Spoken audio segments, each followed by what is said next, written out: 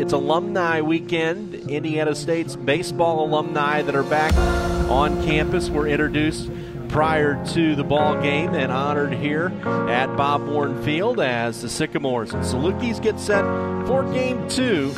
Indiana State 30-9 overall on the year, a season best 21 games above 500. They've won their last 3, 7-3 in the Missouri Valley Conference. Watkins lines one to the right field, a base hit, gets by the right fielder. On his way to second is Jared Watkins, and he's aboard again.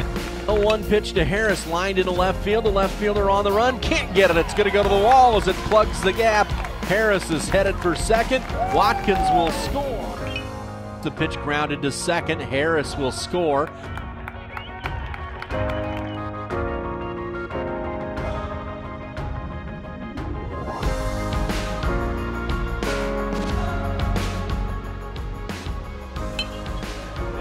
There's a line drive down the right field line. That's down, and it'll roll towards the corner.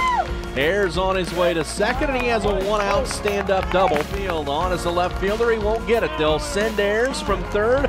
Juggled by the left fielder Walters, so Ayers scores easily.